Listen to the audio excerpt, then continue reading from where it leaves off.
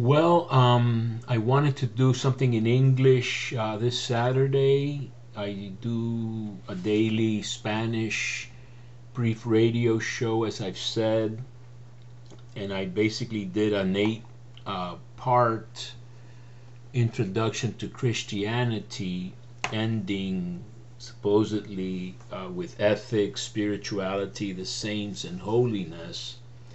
I don't think I spoke too much about the saints or prayer, for example. And so I think this is going to be number 9 to sort of maintain a little continuity with that. But I am going to try to be much more personal and conversational, even though I think I've been a little bit like that anyway, and sort of speak about my personal experience in the spiritual life, etc. I may have already said some of these things before. I tend to forget recent things. But in any case, as I'm sure I did say, I had an experience of God in Cuba before a large crucifix, bloody, typical Spanish Christ on the cross, when I ventured into a sacristy or some other sort of mysterious place for a very young boy, 4 or 5 years old, I think. And that stayed with me, and I think I did speak about how I turned to prayer as a youth and had a conversion at 19, entered the Dominicans in Mexico, and received a very good theological and spiritual foundation with great men that I lived with and heard and met and all that.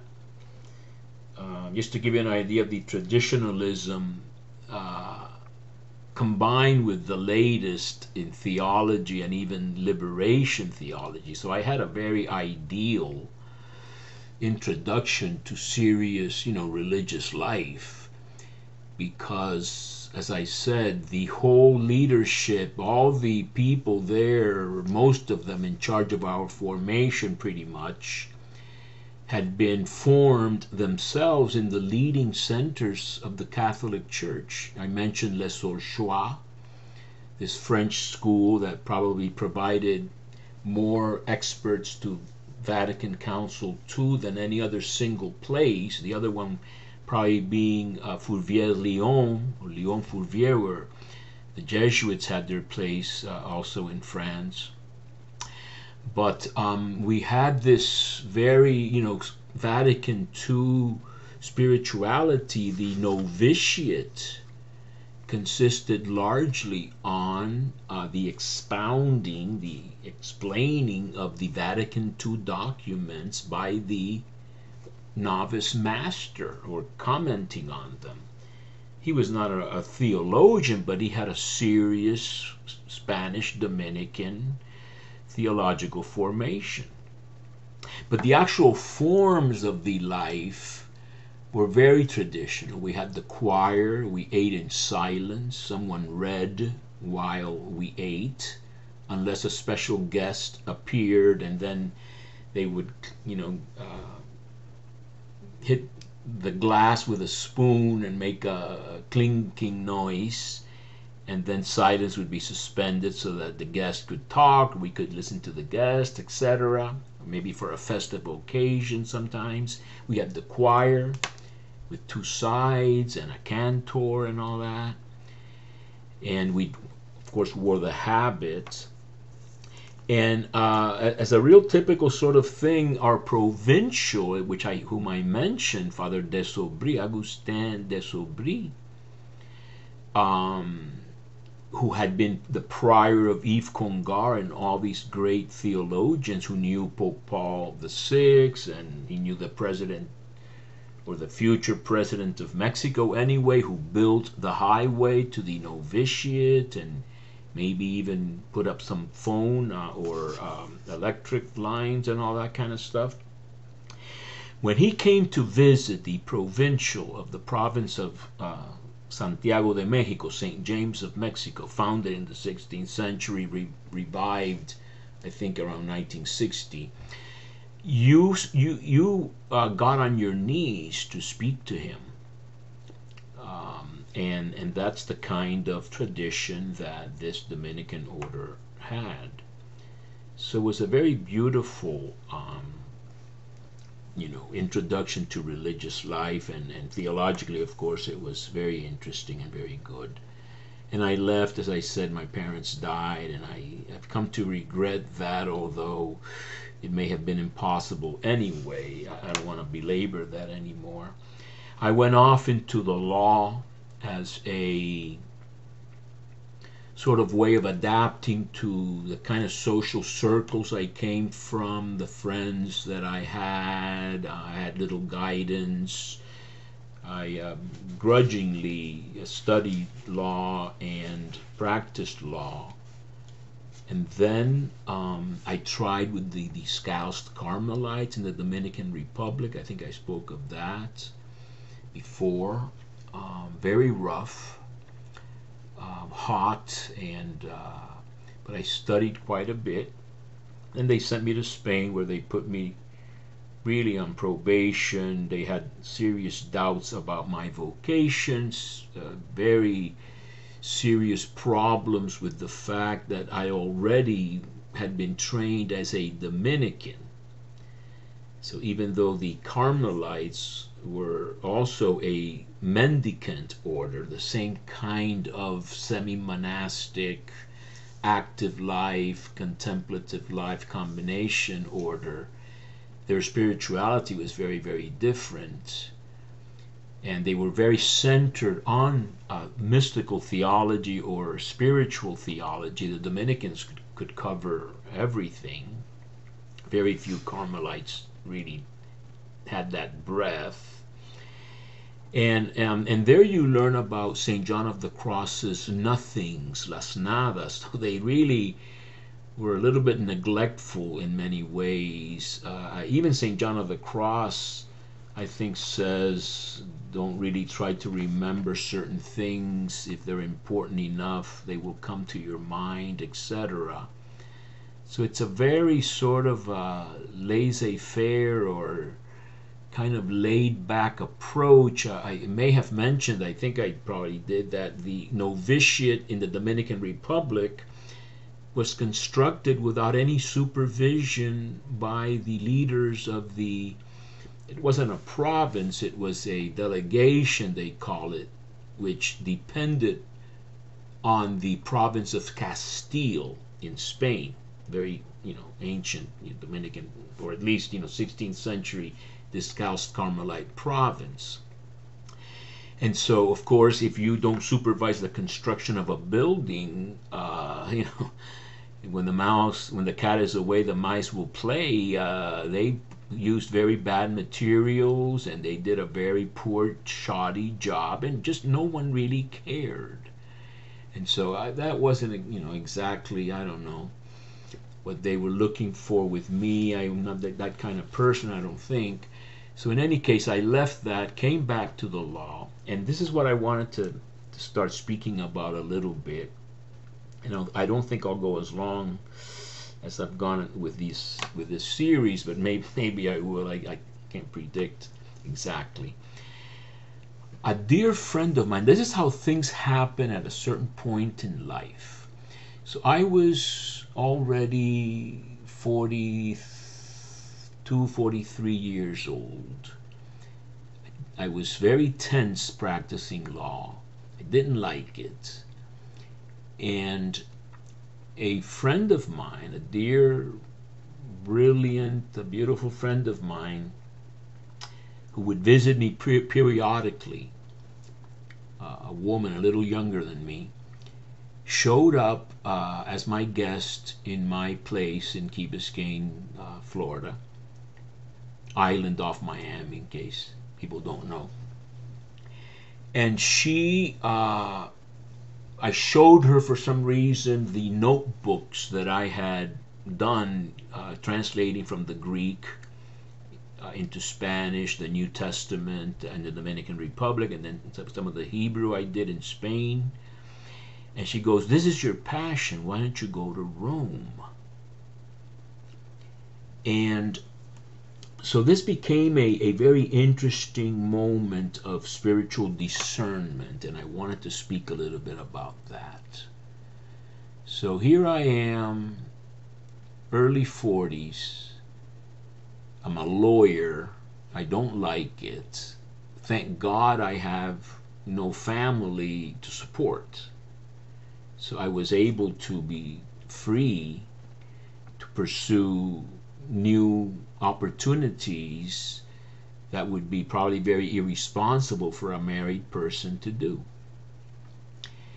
And so I liked the idea. It sounded like a dream, and in fact my best friend said to me, he was probably one of the very first to support me in that decision or desire, because you can't call it a decision yet. I had no clue about the logistics of going to Rome to study. So he said to me, "Go for it. Few people get to live their dream." The dream of living in Rome studying theology was a dream. I had probably saved close to $30,000 or $25,000, and I had no clear idea of how long that would last. I had no idea about anything in Rome except that this friend of mine, Fiorella is her name, said to me, go and I'll try to find you help you find housing, etc. So I asked my pastor, and he said, "Go ahead, sounds like a good idea." I asked some other people. I had dinner one time with a couple that were very nice people, and he said to me, "I wanted to be a sports TV producer." It sounded like a dream. I had just come from Venezuela, and I would sit in that sofa right there crying, but I was determined to pursue that dream. And he asked me, "What do you really want to do in life?" And I said, if I could do anything I wanted to, I would study theology, hopefully, teach it. Well, do it. And I'm sitting in my law office at this really miserable place that ironically was like the fulfillment of an early dream that was not a good dream to have. When I thought of being a lawyer, I thought of, the prestige of having an office in a building in a high floor with a view, etc. And eventually I wound up in just such a place in downtown Miami, in front of the courthouse. But when I would open, the elevator doors would open and I would walk into this office, to me it was like walking into a tomb. It was the most miserable place. Now that last job, basically the last full-time job I had in the law, was very, very iffy. The guy hired me very, very much on probation, etc. And so the whole atmosphere, not only in general but with me in particular, was dismal, gloomy. So this friend of mine, Fiorella, arrived at just the right time. I think it was the Feast of the Assumption of Mary, August 15, 1996. And I asked, and in that very office, an old friend of mine who had studied law himself from Key Biscayne said to me, I said to him, I admire you, I envy you because you studied law like I did, but you pursue other things that are not the practice of law. and I wish I had, the ability to do that, etc. And he goes, well, it's a question of possibility thinking, or it's a question of, expanding your horizons, or going for it, or doing what you really want to do, or something to that effect, which was like another third confirmation of encouraging me to pursue this desire.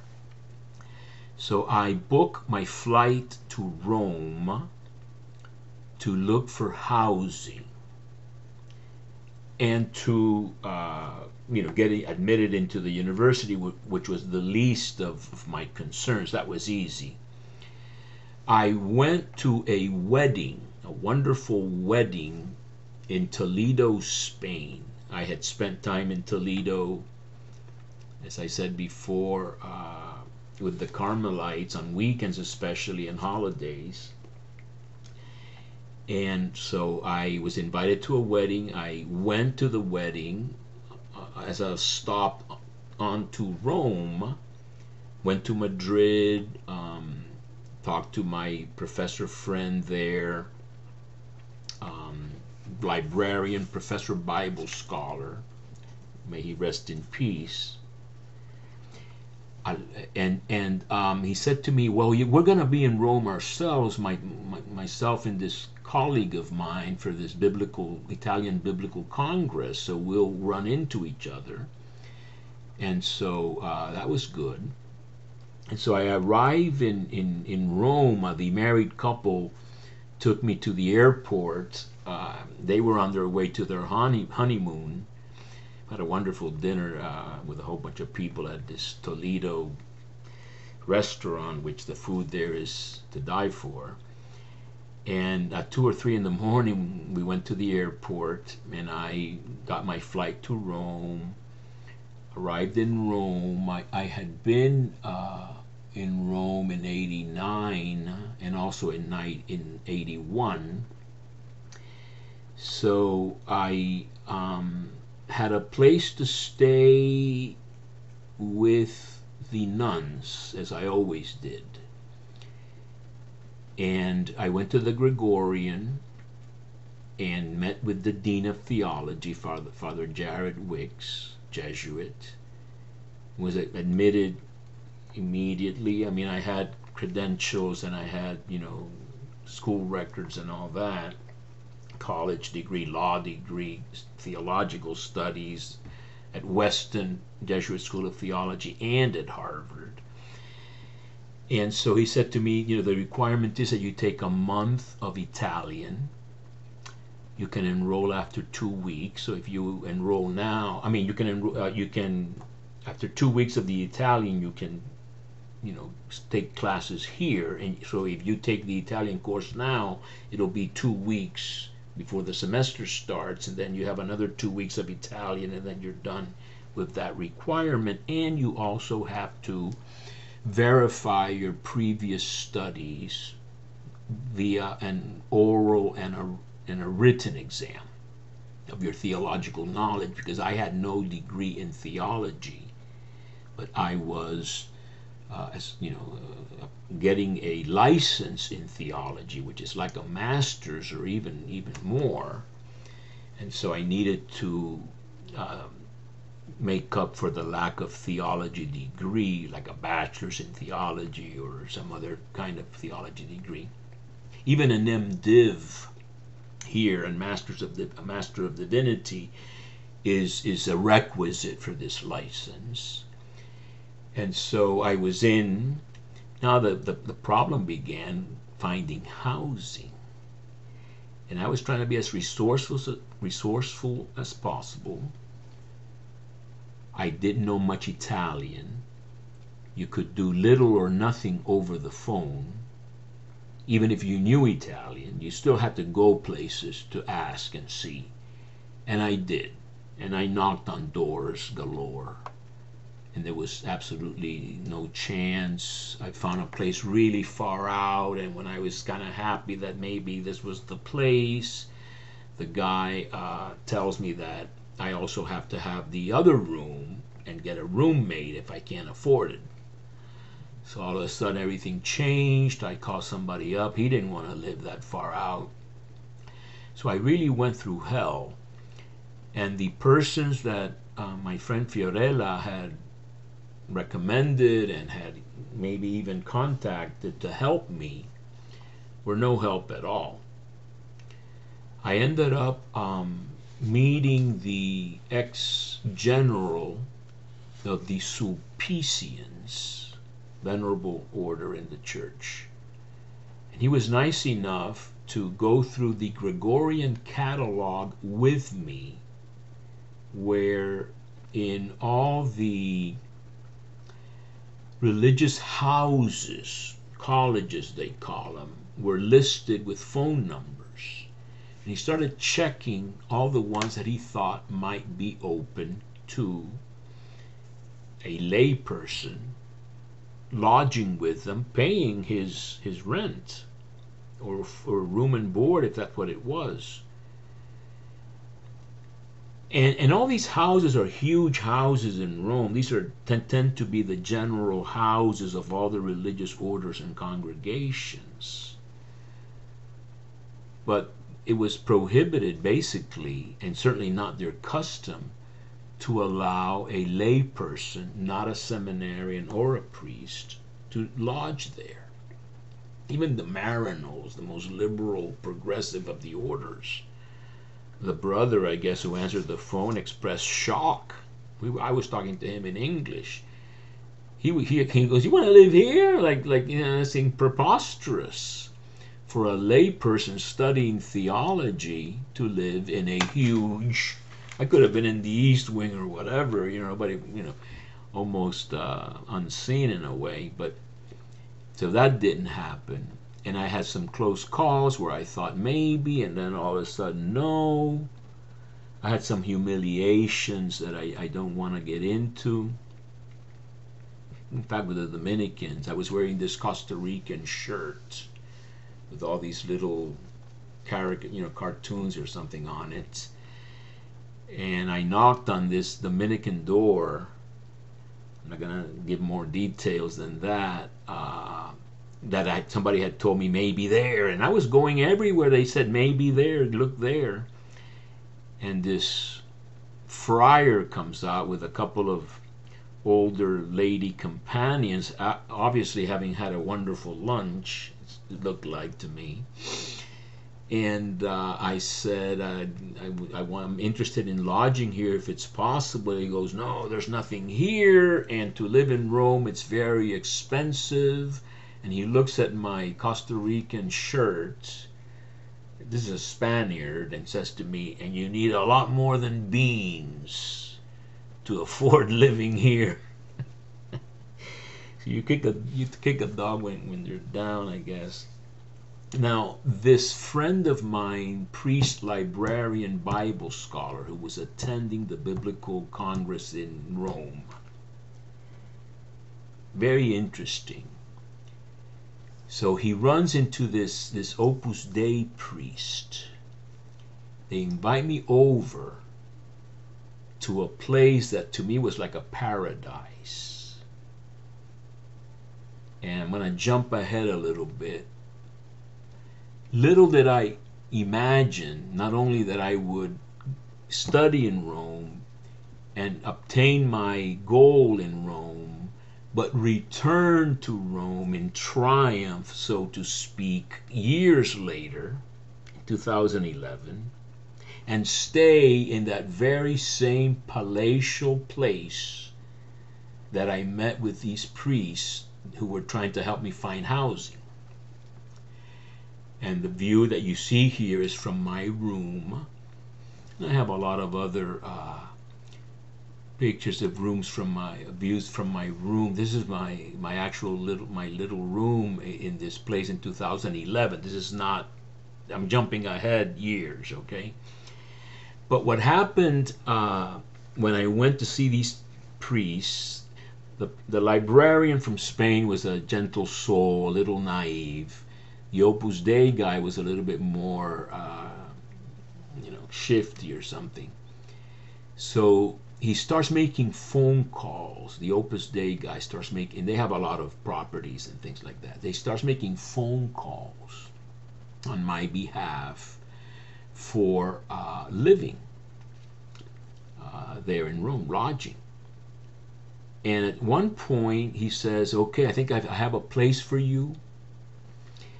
And the naive librarian priest says, so we can, in Spanish, we can sing victory, problem solved. It sounded like a great opportunity. And he goes, and we have an invitation to the Biblicum, the Pontifical Biblical Institute, for dinner on the occasion of this biblical congress that's taking place there. And we'll invite you. Okay, great.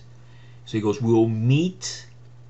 The Opus Dei priest says to me, we'll meet in the Gregorian steps.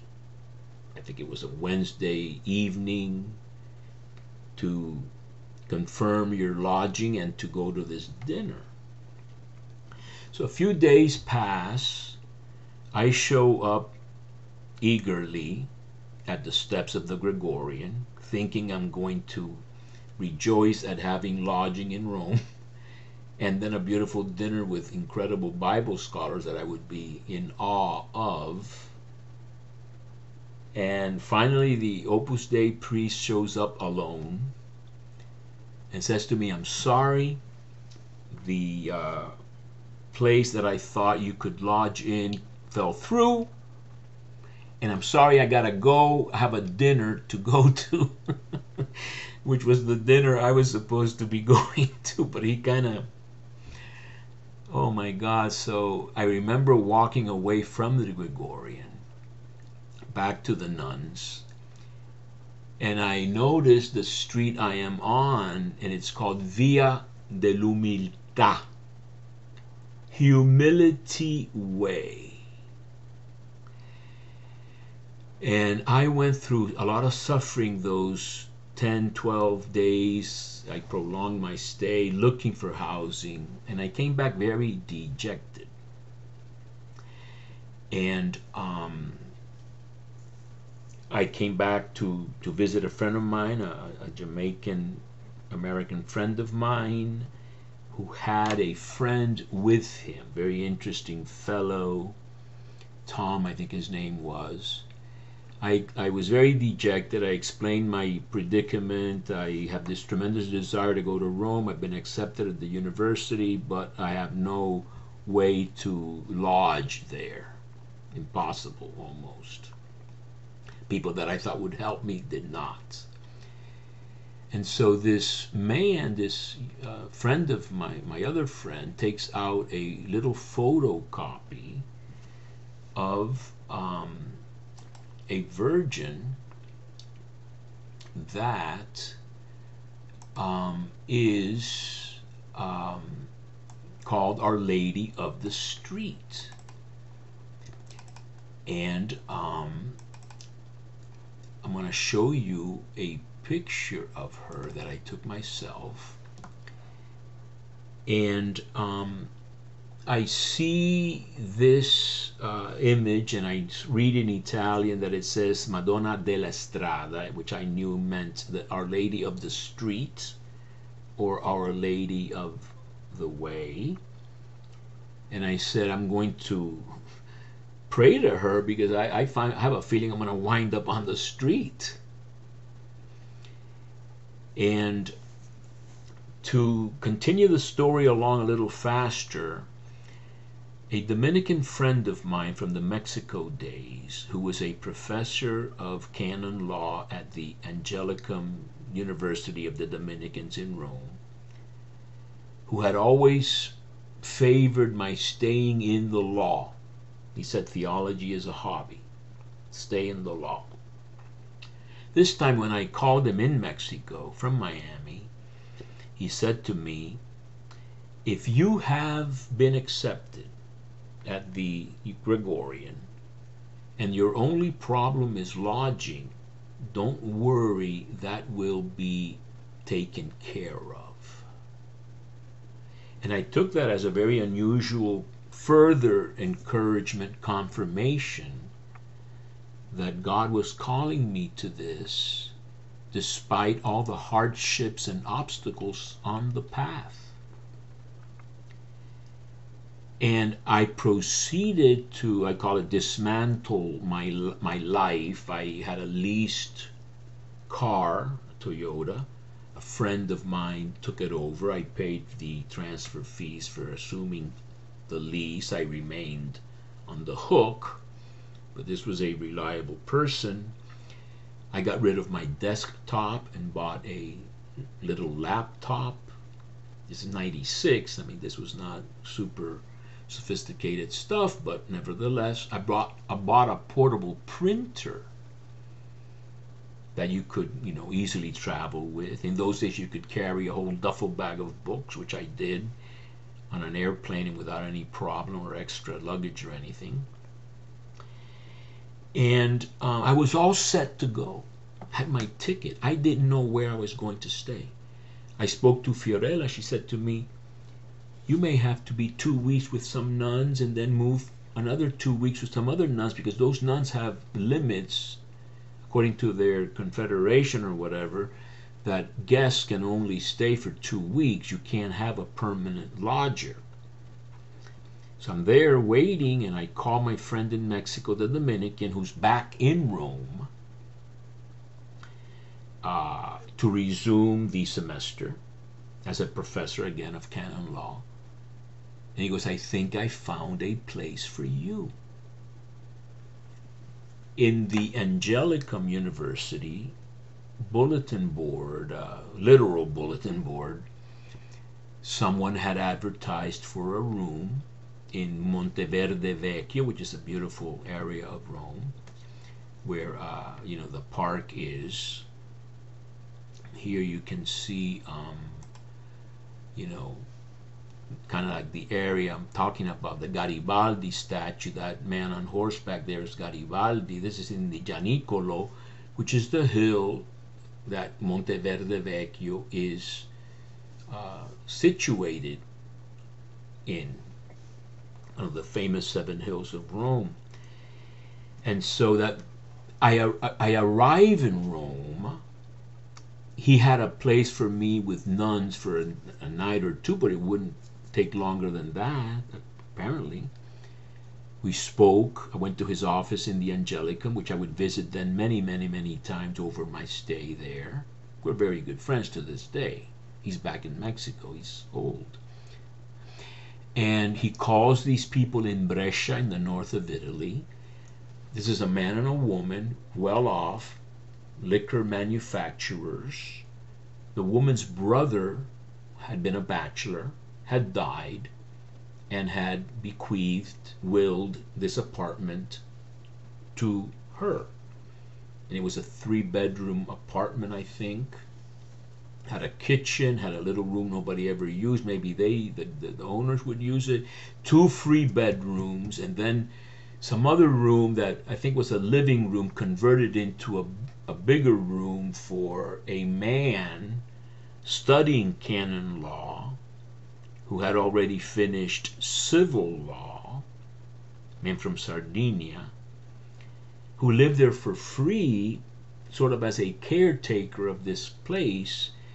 And these owners had had a bad experience with youth that had rented the place and had made a mess and didn't pay bills or whatever. So they had decided that it was better to rent at a low price to a responsible person, such as myself, rather than try to get as much money as possible, which they didn't need, and rent to irresponsible people. So I went there that very evening, talked to the porter lady, who I would have dealings with. I ended up living there for 2 years. This lady showed me the 2 rooms that were available. I only needed to rent one. I chose the smaller, prettier one, cheaper, and the other one remained free. Later on, some German exchange guy or something, student, occupied it. But I had found the ideal living place. Cheap, we call it in Spanish, bueno, bonito y barato, you know, good, pretty, and cheap. Can't ask for more than that. I would take the bus in the morning. When it ran in that street later, it didn't quite run that very street. I had to walk to another bus stop. And I would go shopping at the grocery store, which is a very interesting experience in Rome, in Italy. Buy all these incredible things. The prosciutto would not be sliced. You would get, you know, a chunk of it, I guess, and other stuff. Porchetta and wine in cartons. And my housemate would cook, and I would wash the dishes, but most of the time he would say save it for later. Italian laissez-faire. And so my dream came true, or at least yes, I went to Rome and I was studying theology, and I could afford it. Probably 2 years, which it would take to do the license. I already had advanced credits and everything, so I could, if I really focused, and I did. I mean, I had no TV for 2 years. My bed was a fold-out bed with a very thin mattress. The bathroom had a bathtub with a shower, detachable shower head that I don't think you could even fix anywhere. You had to hold it in one hand, and there was no shower curtain and no way to install one, so that if it was cold, you thought about it twice before going into the tub without a shower curtain to shower. So it was a different lifestyle. And so I was there. And what I wanted to say was that I started making my rounds. I would go on walks on Saturdays or Sundays or whatever. And then I went to the Church of Jesus, which is the main Jesuit church in the world, with the Jesuit residence next to it. A lot of professors live there, etc. And I went there, and it had to have been the 24th of May, which I've checked this, but I'm going to go with this without double checking it right now. 1997, 24th of May was a Saturday. And the 24th of May is the feast of Our Lady of the Street, unbeknownst to me. So I'm looking at a calendar, and the 24th of May was a Friday. Oh, but I'm looking at 96, and it should be 97. So in 1997, the 24th of May was indeed a Saturday. So I wander into this church, and it's packed with people. Now, I don't know anything about the church except that it's the Jesuit church and it's pretty, and I know a couple of things about the art, but no more. It's packed with people, a lot of men. And I ask, what's going on? And they said, it is the feast of the patroness of the street cleaners and the taxi drivers, La Madonna dell'Estrada. And I said, this is the Virgin they gave me the photocopy of when I thought I was going to be out on the street. And they said, and her chapel is there to the left. As there's another chapel of the Sacred Heart to the right by the same architect. I've read all about that now. So after this Mass for their patroness that I serendipitously stumbled upon, on that day of all days, I made my way to the chapel and I saw, I don't think it was this very image. This is the restored image to the original look. The one that I was still looking at in those days, over 20 years ago, had a crown and some other added stuff that, good intention, but destroyed the art. This is an image that goes back before Saint Ignatius. There's some talk about where the name comes from, and it may come from the name of the street, not necessarily Strada, but Stalla or Stalle or something. It's a very venerable Roman Virgin, Greek-looking, and a wonderful, my favorite image of the Virgin, basically. And so she had helped me stay off the street and find a home, really, a place to stay. So that was quite a finale, if you will. Not that I didn't suffer plenty at the Gregorian with some professors and with some of the expectations I had or attitudes or many other things. But I did thrive very well. The same Father Wicks sort of finagled it to get me elected student representative from theology, and then later senator, student senator, to able to sit at certain meetings of the faculty.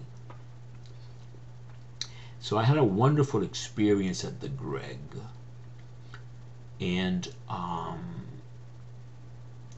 just finish my story of Rome, I then was almost out of money, and I needed to get the doctorate. And the two plays that I was considering, the Gregorian and the Angelicum would have been easier and faster, and I didn't have a lot of time to spend studying at the age of 46 or something. They both had dropped out of the U.S. student loan program. So I got a meeting with the rector of the Gregorian, Sardinian priest, I forget his name now. And he was convinced by me that lay people such as myself depended on these loans, that the religious could study without having to worry about that. So he said, I'll put a man on this to get us back in there.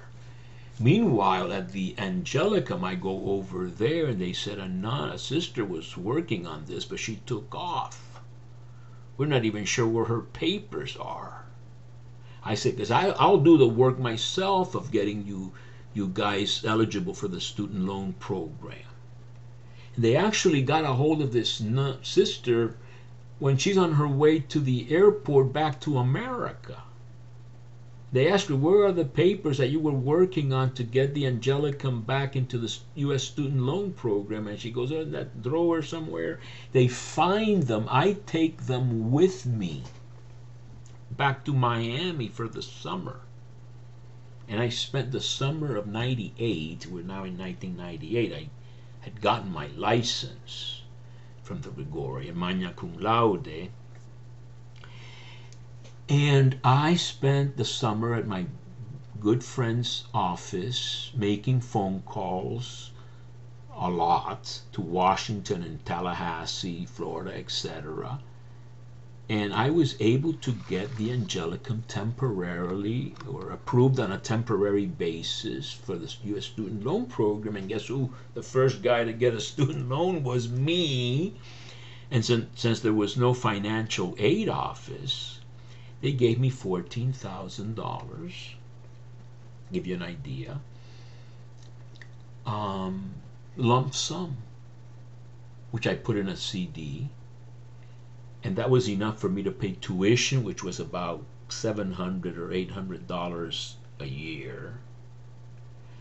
My lodging, I moved from the Monteverde address to the Angelicum Convito San Tommaso, which is the Dominican college place that originally I probably could have tried there, but I thought it might be too expensive. Now at $700 some a month, room and board, beautiful location and everything, atmosphere. You had meals with great people, priests and others from all over the world, and always, you know, cheap but very drinkable wine, etc. And sometimes the meals were good, very good, and you know, parties and things like that. I could afford this whole thing with $14,000 for the year.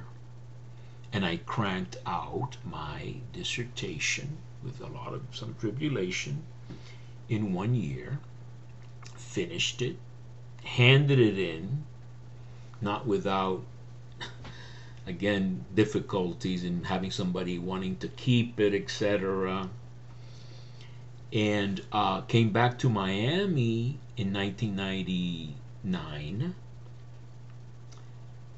after a trip to Israel, and got a job part-time at the seminary and at University of Miami. And I actually was eligible to get another student loan for the following year, which thankfully I only needed a portion of it, so that I paid back the rest of that and then the rest of everything, because I got my full-time job in the year 2000 at the seminary, where I remained for another 13 years, total of 14 if you count the part-time year. So that's the story. That's a story, a real story, true story of how I had all these bumps, trying to study to be a priest, perhaps making wrong decisions or uninformed or immature, mistaken decisions, who knows. Continued along, was inspired by a muse friend, got to live my dream, and not only live it, but relive it, because I then returned to Rome every year, twice a year, for years. I've taken probably close to 30 trips to Rome. And so I have savored all this over and over and over. Now with COVID, I'm ready not to go back for a while, or if ever. I enjoyed it. Have a lot of pictures. These are simply views from my room in 2011. That's jumping ahead 11 years, which I haven't done. Look at some of these views. This is all my Western views from my room, which was a beautiful view, except that, and I want to finish with a little story that I was thinking about this morning. Facing west meant that as soon as it got a little hot, which nowadays it began, even back then in 2011, in April it was super hot. But even before April, I was there, sabbatical semester, all February, March, April, May. In the afternoon, you had to have your window completely closed, the shutters closed, because the sun was hitting you right intensely. And at night, 1, 2 in the morning, whatever, 3 in the morning, the traffic and the drunks, especially especially drunks, hailing taxis and all, and the taxi drivers yelling to each other, made sleep not an easy thing to do all night. So everything comes with a downside. And I wanted to finish with something I was thinking about this morning, about the nature of reality and the nature of things. You know that I'm reading about Jerry Garcia and the song "Touch of Gray." Every silver lining has a touch of gray, which is a very interesting thing to say. Most people say every cloud has a silver lining, but in this interesting song, "Touch of Gray" by Robert Hunter, every silver lining has a touch of gray. So I was thinking about an owl that I heard about and saw in one of these nature programs, which I love. And this owl is a special kind of owl. I don't know if it's a white owl or some other kind of name for the owl, whose feathers don't have this lanolin or other types of protective covering that most owls have. And this enables the owl to be a fantastic predator, because this owl can fly without making any noise and glide and just hit upon its prey by surprise much better than any other predator of that kind. So you might say this could be the perfect predator owl, but no, there's a touch of gray in that silver lining. The lack of this lanolin or more greasy substance in the feathers that enables it to fly so silently and stealthily means that when it rains and it gets wet, it can't fly at all. And if it stays wet and it stays raining long enough, it can starve to death. So I was thinking about it in terms of sensitive people, you know. The very trait, quality, ability, characteristic that makes it so special in its preying is its potentially fatal flaw. That what makes it such an effective flyer makes it vulnerable to rain, potentially fatally. So I wanted to finish on that note. I think what I've tried to do is to speak about discernment of God's will and pursuing dreams that are of God amidst all these obstacles, with some sort of faith and trust and really validation from experience that God has good things in store for us. I remember a Jesuit spiritual director reading to me this famous passage from Jeremiah. I think it's 29.